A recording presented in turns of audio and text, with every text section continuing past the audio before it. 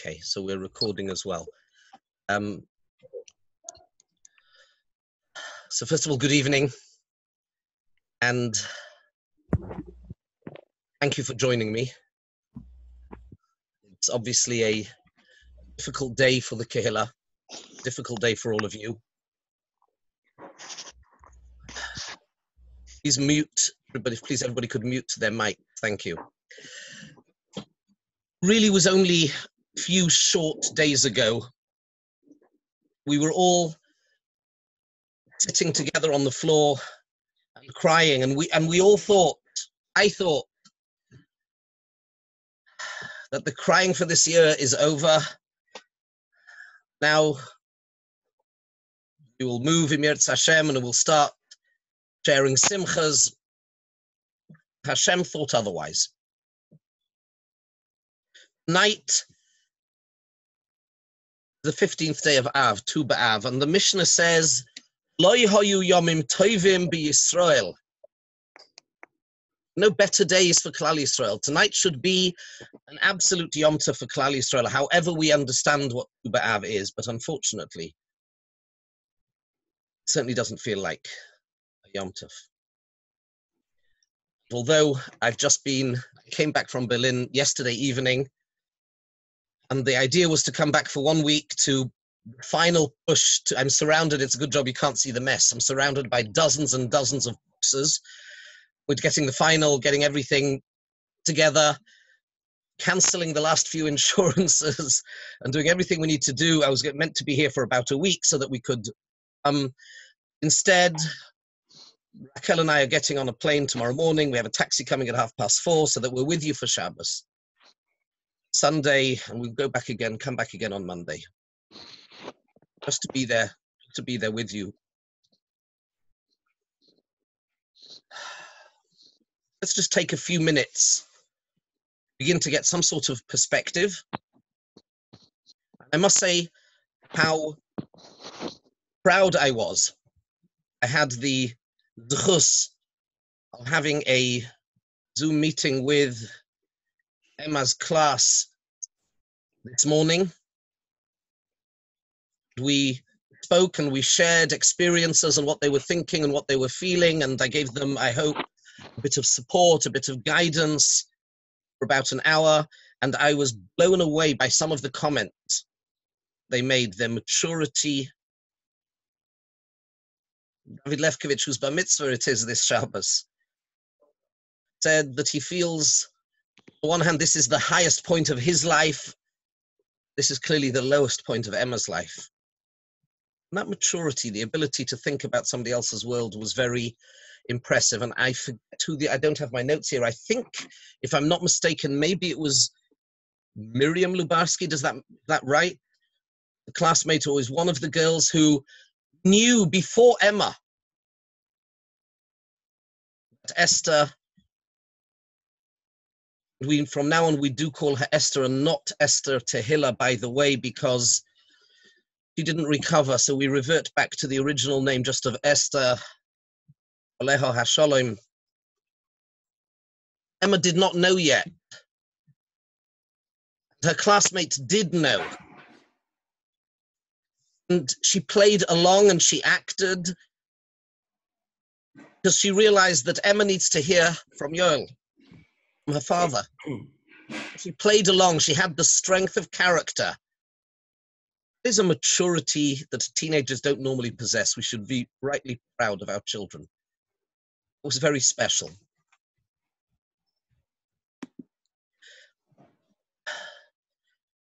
This Shabbos, known as Shabbos Nachamu, after the Haftorah, we read the words of Yeshaya, where Hashem, after tragedy, comes around to us and says, Nachamu, Nachamu Ami, be comforted, my people. But it's a double expression, be comforted. The truth is, it doesn't mean comfort, really. Let's drill down a little bit. And I do want to give you about 10 minutes or so, maybe 15 minutes of some Torah, share a few. And I ask everybody to mute your mics there so that everybody doesn't hear you. There are 43 people on the line, and please mute your mics. Thank you so much. share with you a bit of Torah, and then we'll do a little bit of interactive as well. We say in Kaddish, Le'ela mikol berchosa v'shirosa, ushbechosa v'nechemosa. HaKadosh Baruch Hu is above all praises. Now that we understand. What does it mean when we say he is above mikol nechemosa? He is above all comfort? What does that mean? Let me share with you a story, a true story, a very powerful story. And I will introduce it just by saying that the real meaning of the word nechama means to have the strength and the ability to look to the same set of facts, draw a totally different conclusion. That's what nechama really means. That's the art. Is the challenge of giving somebody nechama. We'll talk more about how one does that. Very often things happen in our lives and we're challenged by them and we don't understand them. And I will say right from the start, before we go any further, I think there will be occasion, Emir Hashem, over the weeks to come and the months to come. As I said on Tisha B'Av, we can do Torah, we can do philosophy. Not tonight. Not now. Now is not the time.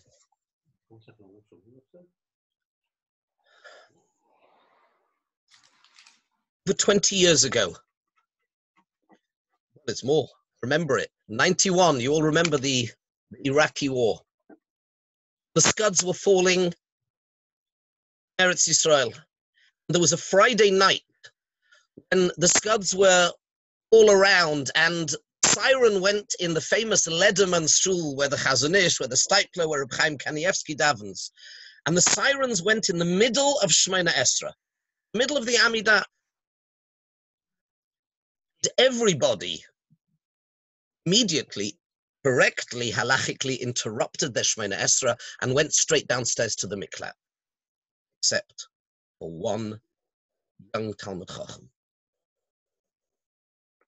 Whether or not he acted correctly, halachically, is not the point. But he was then asked, why did you not interrupt your Shemona Esra? So he said as follows.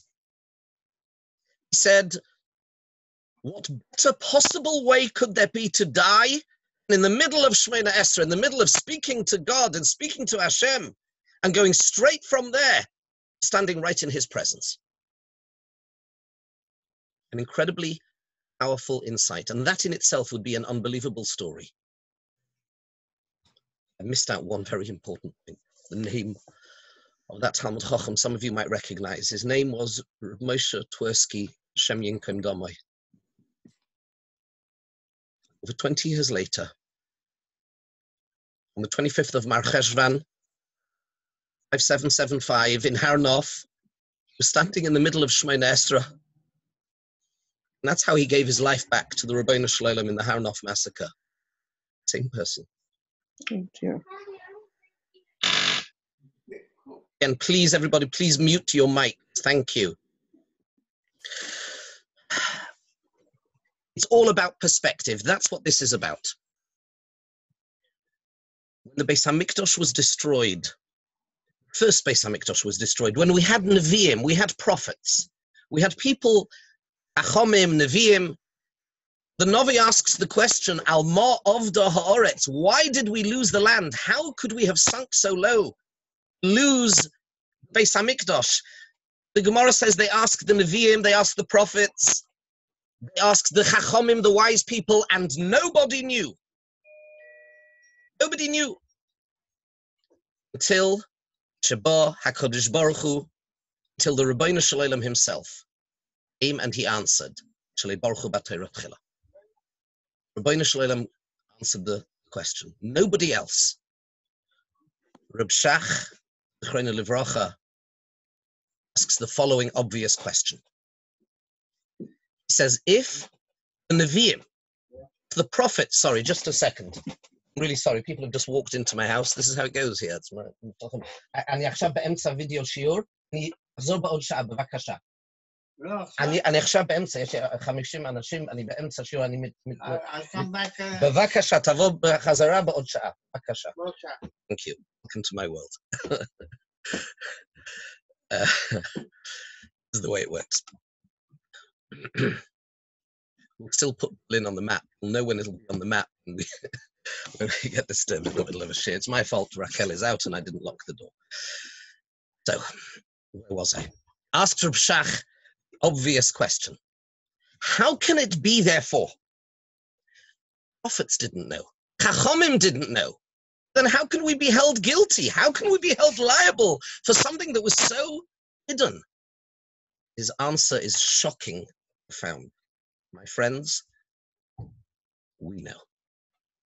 When it comes to your life, others may not know really what's going on in your life behind your closed doors. And even people can be Nevi'im and Chachomim, and perhaps they don't know. We know. Every individual knows in their own lives, and it is therefore required of them to realize where, how they can improve.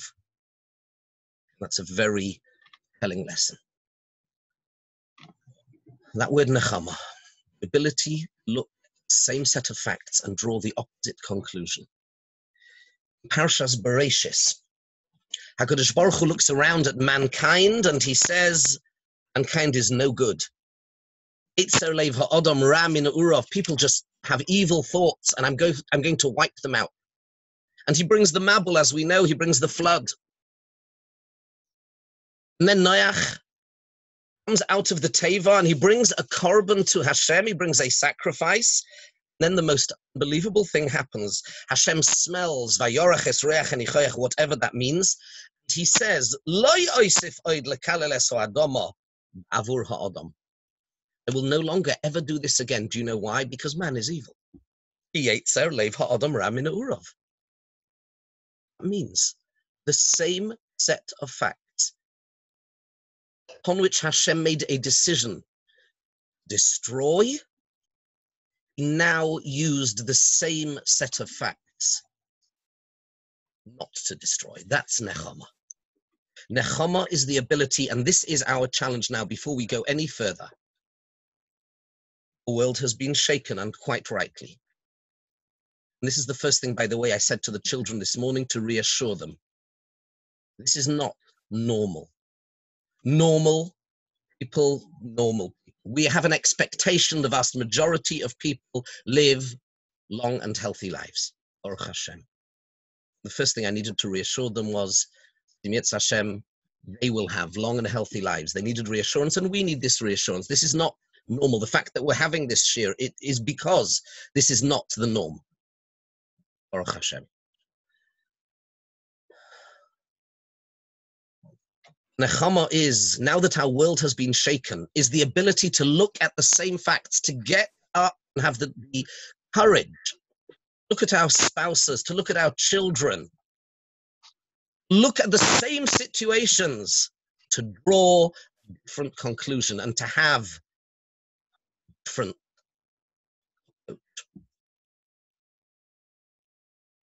Maybe we have challenges with relationships, we all do. Nechama is the ability to look at the same things, nothing has changed, and to draw opposite conclusions, to cherish our spouses, our parents, our children, to give them a hug, realize how precious they are. It's sometimes only when we lose something. It is an opportunity, a difficult one, and we don't ask for it. Now that it's here, we are called upon to rise that challenge and to create nechama, view everything in our lives now from a fresh lens, from a different way of looking at things. We're being challenged, and we're being challenged as a kehillah. I want to share with you a personal story, two personal stories, if I may. One of them I shared with the teachers in the Vorbereitungswoche last week. And one of them I shared with the children in school today. They both involve our experiences in Gibraltar, and they were both very powerful, and I think there are massive lessons from them. I got married in 1988, and literally 3 months after we got married, we moved to Gibraltar to become part of a kollel there. It was interesting, very different. And we were 6 young families in the middle.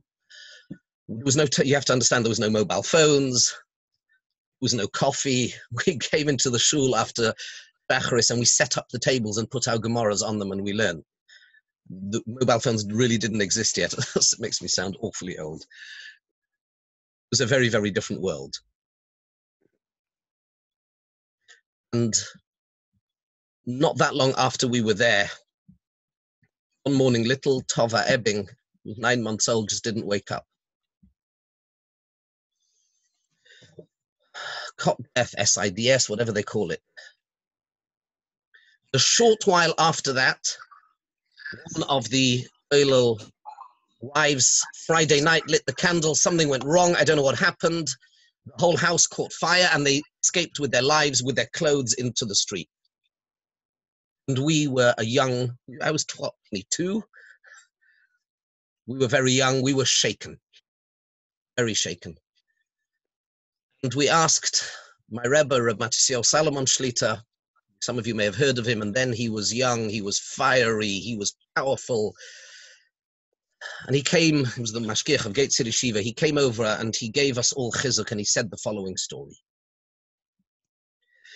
He said there were he really posed the following question. He said, sometimes when things happen to us in our lives, we sometimes take it as a message of some sort. You're doing something perhaps that's no good, perhaps we need to improve.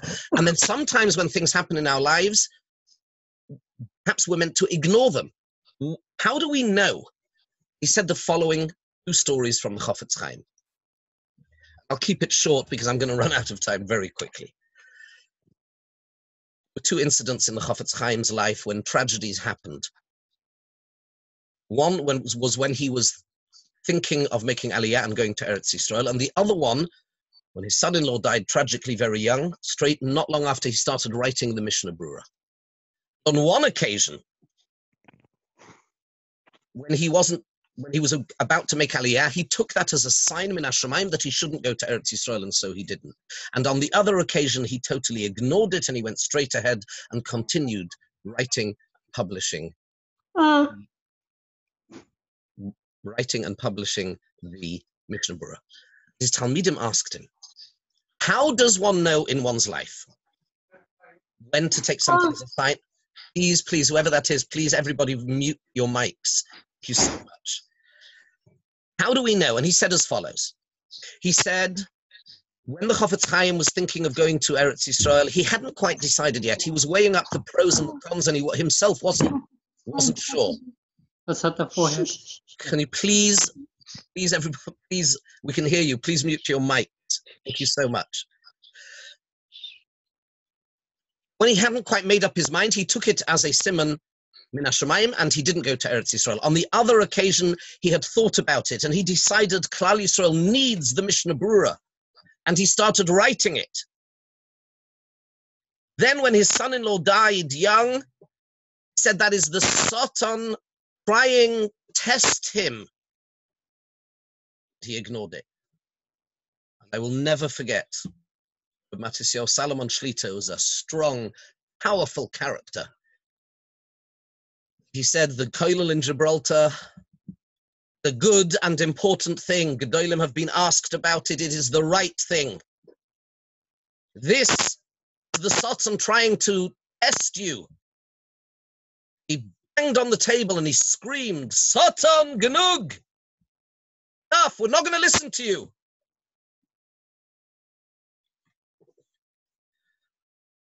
And I say to you, the Kehillah, your Kehillah, our Kehillah, a good thing, it's a necessary thing. Satan, you're not going to dissuade us. We have a group of people here who've given up so much. Yiddishkeit, We have a kollel now, we have a rabbiner seminar, we have the opportunity, as I mentioned, on Tisha B'Av, and now you have a Rav, better or for worse. We can hopefully bring it all together. Satan genug, it's not going to help. We're not going to be dissuaded.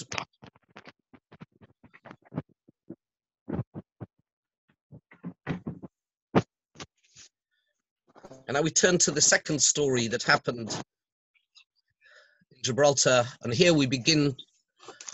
There's plenty much more Torah to say, but now I'm going to begin to be a little bit more practical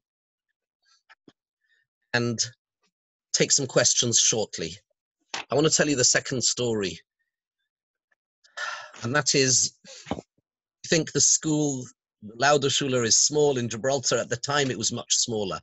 Jewish primary school, the Talmud Torah. And my daughter, Mary, who you haven't met yet, she's got 5 kids of her own, Baruch Hashem. So she was, I think, 7. I think there was 1 or perhaps 2 other girls in the class. It was a tiny class. And her best friend was Daniela Atias. 7-year-old girls. I remember coming into Shachris one morning. There was a big commotion, confusion. They said that Daniela's mother, Sonia, didn't wake up that morning. She was 32 years old. No illness, nothing. And you have to understand the Gibraltarian mentality. They're very warm, they're very loud, they are like the Latin American mentality, always kissing each other and shouting. And Jimmy, the husband, was distraught beyond. He said the following. He said, people will come to the shiva. He says, I don't want to talk. There's nothing to be said, he said. I want everybody there, but I don't want there to be any talking. You know, Simon and Garfunkel's song, The Sound of Silence. One of the most powerful experiences in my life. The packed shiva room from morning to night for a week when not a single word was said. He was surrounded by a wall of love. And everybody was just there with him. Empathy, not sympathy. I don't know how to say that in German. I should have looked it up. Empathy, not sympathy. Therefore, the halacha is, when one goes to a shiva, the oval is in the driving seat. They decide whether they want to talk, whether they don't want to talk. And sometimes when we go to a shiva, we feel uncomfortable ourselves. And I've seen some horrific things. People who are so uncomfortable, they begin to pull up pictures of their grandchildren and talk about them and the weather and there is nothing more horrific.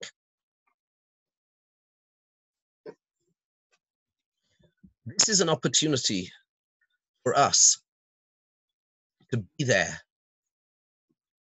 For Yoel, for Emma, for Aaron. To think about what's going on in their world. Just be there for them, with them.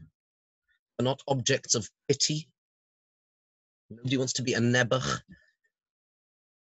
This is an opportunity for us, all of us, together as a kehillah, to think about what's going on in their world and how we can just be there with them. And that's really why we're coming on Shabbos, to be there with you. This morning, in the Zoom meeting that we had, I don't know if all of you know, Oliver Erhorn was there as well. And in the middle, he said something incredible. He said, when he was, because went around the room, I asked everybody to share something, what they were thinking, what they were feeling. And he piped up. He said, when he was 18, he lost his mother. And he said he didn't have an opportunity to sit with friends to get support. He said to the children, you don't know how lucky you are. We were all just sitting around, Mora Hyman, Frau Kahanowski, Fabian. the children. We're just sharing, thinking about how we can be together for and with the Avelim. This is an opportunity. It's not an easy one. It's a real chizuk. Nechama, as I said, is about the ability to look at the same set of facts. That's why tonight I'm not, like I said, tonight is not the time to talk about the problem of evil and suffering. It's not what this is about. This is about challenging us how we think about entering into their world. It's a very private world. Many of you not even know Esther was ill. Very private people. They didn't want others to know. We need to respect that. We need to think about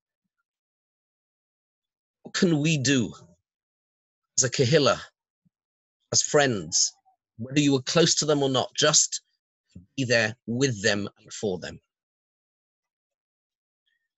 I have so much more to say. I think for the moment, and I don't know exactly how this is going to work because we have 47 people online, and if everybody just shouts out, maybe we could use the chat facility.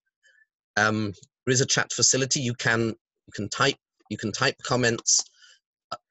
Maybe I can't even see everybody as well. But if somebody maybe that is there wants to either put their hand up or a chat, let's see whether this works. This is the first time I've done this, so I don't know. So Joel is asking. Thank you. I did this already with the children, and this is another thing, by the way. Yes, sorry. Thank you for mentioning this, Joel. That's very good. When I spoke to the children particularly, can be traumatized. The first thing, our first chiyuv, our first obligation as parents, we are adults. If we are shocked, imagine what's going on in their world. And I think on Shabbos Raquel and I hopefully will find opportunities. We're thinking about how to do that, of actually spending time with some of the children. And I must tell you, I was very impressed with children today. I really was impressed. Started writing letters to her. I told them about writing the letter this is not your opportunity to offload. Maybe there's 2 letters that need to be written. There's thinking about what works for her. Therefore, before we even get to the Shiva, the first point is that children need and deserve a safe environment. They need to feel reassured. For some of them, it will be physical. More hugs, just be there for them, tactile, depending on the kid. They may have questions. Encourage them to share. Not if you have to know your own children. There is no hard and fast rule. Some children need prodding and encouraging to come out of their shell and share. Others will come out with it anyway. There's no such thing as a good or a bad question. It's all legitimate. You answer the question and not the questioner. Other way around, sorry. You answer the questioner.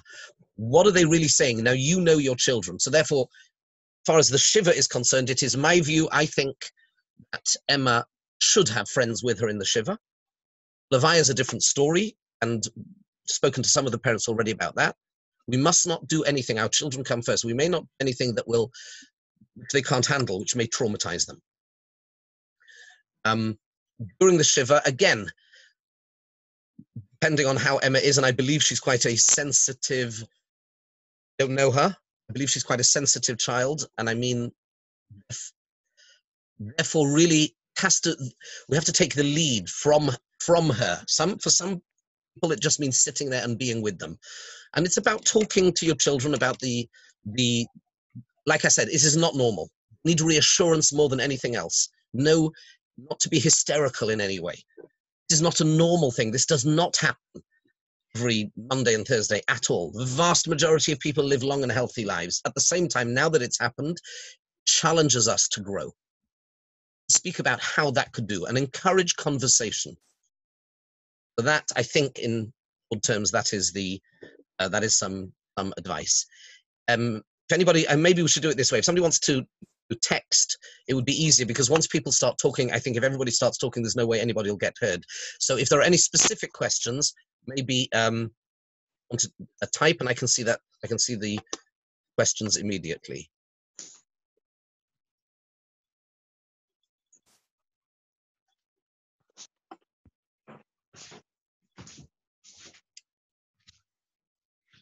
I don't know what the way of handling this. This is new to me as well. I had to actually even upgrade my Zoom because it would only, in order to handle larger group of people. So I'm a novice at this.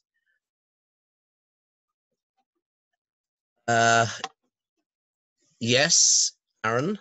I presume somebody. I presume everybody can see all the chat. Okay, somebody's helping me out here. Thank you. On the More tab, right corner on the hand, there is an option to raise hand. Ah, thank you. I did not know that. Let's see. Where is More? Speaker view. Sorry, 1 second. I don't see More. What have I just done? 1 second, please. Speaker view. Where does it say More? All I can see is speaker view, or there is a. I can't see More. Sorry.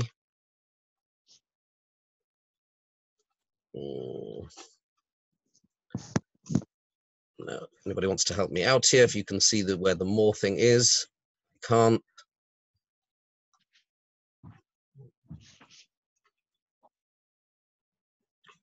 I can see more of you now, though. Okay, so does anybody want to raise their hand or ask? And let's see whether it works. We can try.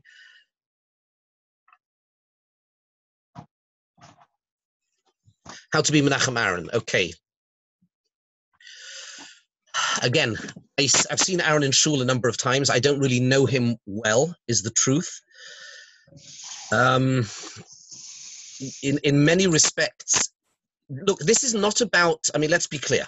This is not about answers. This is not about philosophical questions and answers. That's not what this is about. Nechama, about one thing and one thing only. Demonstrating to the other person in a very real way you care about them. That's all it's about. It's not a philosophical exercise. In fact, it would be wrong and cruel and insensitive. I don't care how frum a person is. There's a time. There's a time to philosophize. There's a time to think. There is a time just to be there for the other person. And that is what Nechama is. Ah, somebody has raised their hand. Where have they gone? Sorry. Do it again. You've gone.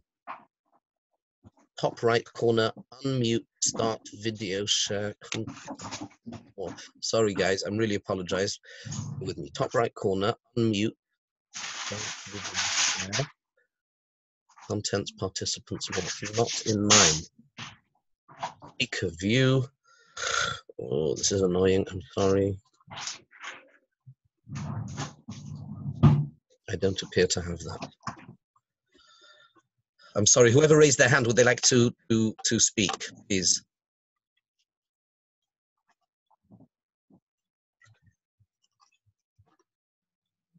What can we as a community do to help them now? The first and most obvious thing is to be sensitive to their wishes, to who they are as a family, not to project or impose my family dynamic I would want on them. Therefore, really those that know who they are, to tread sensitively and carefully on that. The obvious practical stuff, which is, the cooking and it's about being responsive to what the kids want and appreciate. That is the key thing. That is the rule of thumb. This is not about you. This is about them. And therefore, when one goes there, the last thing you do is, if I may, please forgive me. The last thing you do is share something that has happened to you. What I've just done with you now is to you. You know what's appropriate? I'll tell you what's appropriate. Shiva. I'll tell you another story. When I was 14, we were talking before of Matisyahu Salomon. His nephew was he was in the class above me in school, and one morning when he was 14, he didn't wake up. Shmuley Salomon Oliver Sholem. Just didn't wake up. That was a massive tragedy. 14 years old.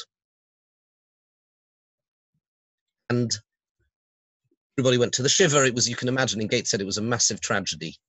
My father, I learned something from my father. My father, this day, when he sees Susie, the mother, the father's no longer alive, he talked to her about Shmuley. When somebody is part of your life, they don't just disappear. We know, ask about Esther. We didn't know her that well. Without prying, some people have sensitive aspects to their background, obviously sensitive. Asking about her. Who was she? What made her tick? What was going on in her world? Speak about her. Speak about the family, the impact. This has nothing whatsoever to do with you, your experiences. It's about just being there for them and sharing with them, thinking about what would they want to speak about, or indeed not speak, and sometimes sitting in silence. Just being there with the person, depending on how appropriate it is, holding their hand, or without going into the halachic shilas. Two types of shiva. There are those that go and just, I'm here and I'm projecting my life, my experiences, and there's the other person who's just reflective. A beautiful line that I heard a long time ago, and I try and put it into practice every day. I don't always succeed. So this should be a fridge magnet. This is immense. If you get this, I think it changed my life in a bit. There's a massive difference between listening and waiting to speak. That's the line. That's it. When do we listen? And when do we wait to speak? Listening means receptive. I'm not projecting any of myself onto you or situation. Listening. It's not just orally, it's everything. I'm just there. I'm just there. I'm present. And I'm there for you. Nothing else. You don't have to speak. How many times in a conversation do we're not listening, we're waiting to speak. When will the other idiot finish? And then I'll say my brilliant, witty thing that I have to say. And really lost an opportunity. Listening is, when somebody else is speaking, they're letting you into their world. If he wants to speak, we speak. If he doesn't, we don't. There's no hard and fast rule. The halacha does something very brilliant and very powerful. It puts the oval in the driver's seat psychologically. We do not speak until we're spoken to. And when we do speak, we think about what's going on in their world. We can't know, and we don't sympathize. Nobody wants to be an object of pity, as I said before. It's about empathy. It's just about being there with them in the moment, totally. Talk about anybody, you talk about Esther. Inquire, be curious. Maybe some of us didn't know her that well. No greater nechama than when people want to talk about their loved ones. They had a life with a spouse, with a mother. And there's an immense void. There's a void in their lives now. That's gone. It's a reality. It's still a reality for them. We don't avoid it. We overcome our own embarrassment, our own difficulty, and we think about them. That's the rule of thumb. If we go along with that rule of thumb, then we can do real nechama, and we can connect to them. And that's an incredible, incredible experience, and we all grow from that. And to make it a drop broader and wider, that it's actually not just it's about them, of course. It's also about those that were close to them. How's it impacted them? Maybe families that were close, maybe giving them a call. They must have been a really difficult day for you. How are you? I just wanted to say hi. Text. It's an opportunity for us to be more than just a group of individuals, to be a kahila. We shouldn't need this sort of challenge, this sort of experience, but that's the reality. That is the challenge, and we become closer as a result of it. And there's a bar mitzvah Shabbat as well. Let's think about that. How do I balance? Shaloi tehei tzara v'yogain v'anocha b'yom menuchaseinu. Once had in my kehillah in Edgware, we had a mother. Remember, she was an asthmatic. She was 50-something. She couldn't get to her inhaler in time. It was literally Erev Sukkos. We went to bury her in my Yom Tov Begodim. We came back. There was 20 minutes. It was late, 20 minutes after the Kvura, Mariv, and Sukkos, Zman Simchoseinu. The husband and the children were in shul 20 minutes later in their big day Yom Tov. Zman Simchoseinu. And I spoke about how Simcha is an avodah. We have to think of others. David Lefkovich has a bar mitzvah this week. How do we balance conflicting emotions? It's okay to be sad, it's okay to grieve, and everything has a time and a place, and we do it appropriately. We're able to do that. We grow from that. And our children see that, and they're looking to us for guidance, for support, for leadership. I just had another comment. I just wanted to, yes, and at the risk of stating the absolute obvious, under no circumstances, we're not God. You, not me, certainly. And sometimes, to me, I thought it was just so obvious, but one has to sometimes state the obvious. I mentioned it a little bit on Tisha B'Av, if some of you remember. Say, or even to think, would be presumptuous and arrogant and wrong at every level to play the from card. X happens because of Y. I'm sure nobody would do that. That would be so wrong and so arrogant and so cruel at every level. We don't know. We're not the Rabbeinu Shalom. He knows. We don't know. Small children, that's a very good question. Somebody's asked, what about small children?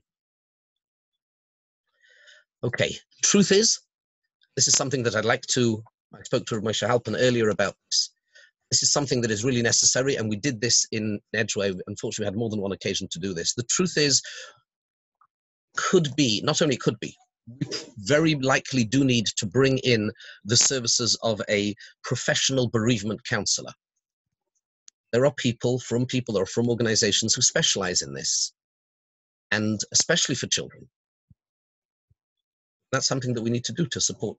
I can use some tools. I've done this as a talk with some parents, and I've attended child support bereavement groups, and they're not pleasant things. There are a couple of very, very simple things you can do. I'm just going to give you one little tool for the relatively young. And I'd have to dig out my notes and think again. And again, it always has to be age appropriate. It's the other thing. And it needs to be supportive. If a kid is traumatized, it's not really, again, they're not philosophical. When a kid says why, when a 4-year-old kid says why, he doesn't mean the problem of theodicy and, Voltaire's Candide and he doesn't mean that, doesn't know what these things mean. That's not what he means. Again, quick story. The moshel. It's a really important one. The story is told of a 14-year-old girl, an intelligent girl, or a 13-year-old intelligent girl or boy who comes home one day and mummy and daddy sit her down and they say, we've got to tell you something. And she says, what is that? They said, well, look, no, unfortunately, we're getting divorced. And the girl says, why? The father says, oh, well, that's actually quite easy to explain. You see, we fell in love when we were 19 and we didn't really think it through. We've grown older and we just realized we're different. We share very little in common. We have different interests. And I like your mother. I think she's a lovely person and she likes me. There's no anger. There's no bitterness. We just want different things and I want her to be happy and she wants me to be happy. So we're going to go off and do different things and you can be still the center of our world, and you can stay with me, you can stay with mummy, you can do whatever you want. Will the child say, thank you, and then just toddle off to their room and read their book or play the computer game? Of course not. Why not? He asked a question, why, and was given a precise, true answer.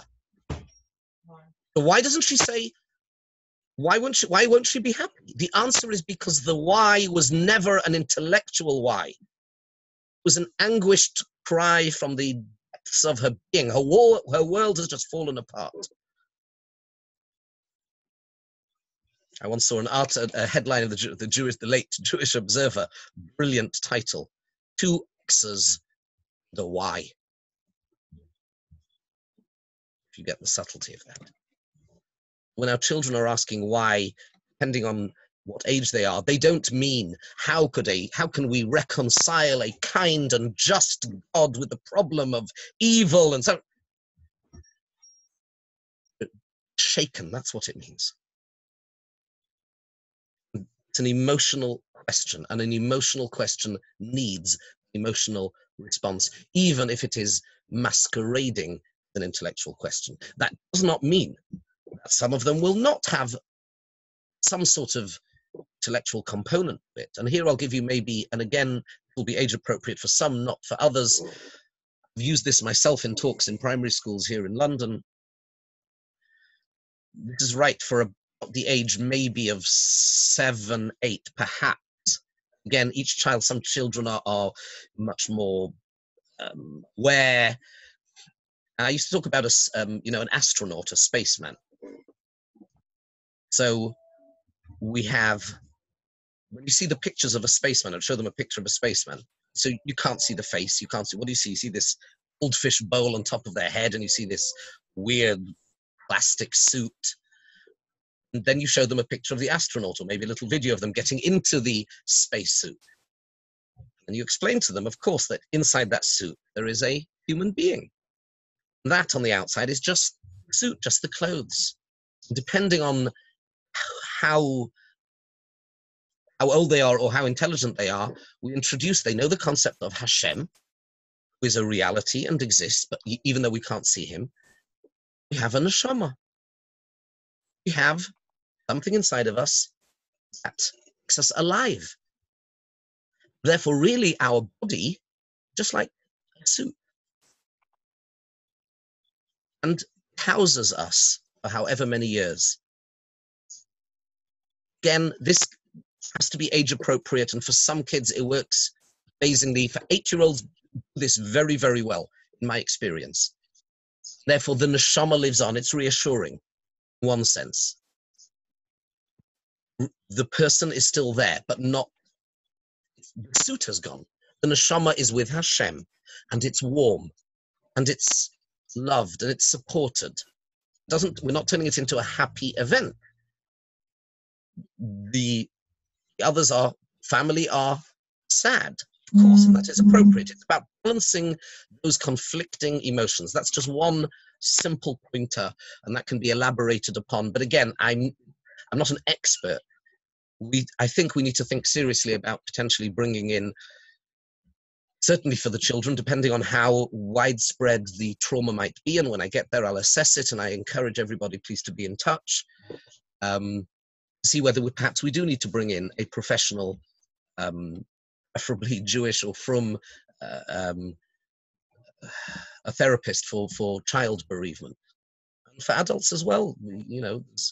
At the moment, it's a time, like I said, really just to be strong and to be with and for the family. Okay. Are there any other questions? I think at least I don't seem to have the hang of the hands up thing for some reason. I apologize. So if there are any other, somebody wants to type, if there is anything, otherwise I think I will see you Shabbos Im Yirtzeh Hashem, and we're planning on staying till Monday afternoon, and then hopefully we'll just be there for each other. Just be there for each other. This is a Shabbos. Shabbos is still Shabbos. Shabbos is Simcha. Shabbos is cherish your family. Appreciate them. Cherish your spouses. Think of how special they are. It's an opportunity. Strengthen the bonds between each other, within the family and outside of. Think of others. Step outside of ourselves. That will be a zechus. There's no bigger zechus in Shemaim for Esther than that. Yigdal Moshe, the pasuk says, Moshe became a gadol, vayetze el echov, went out to his brothers. He's the prince of Egypt. He lived in the lap of luxury. Says Rashi, nosan einov veliboy lihiyos mitztair haleihem. He chose to put einov veliboy, his intellect, his perception, and his heart, share, just to be there for them. Let's just be there for each other this Shabbos. Let's sing together. Let's enjoy Shabbos together. Enjoy Shabbos meals together. Daven together. Learn together. That's what we do. That's the Kehillah. Kehillas Yaakov. Kol Kahal Adas Yisrael. Wish you all a good Shabbos. Shaloisa hitzara v'yogoin v'anocha b'yom menuchaseinu. And I look forward to being with you. May we all have a peaceful, calm, lechtigen Shabbos. Shabbos.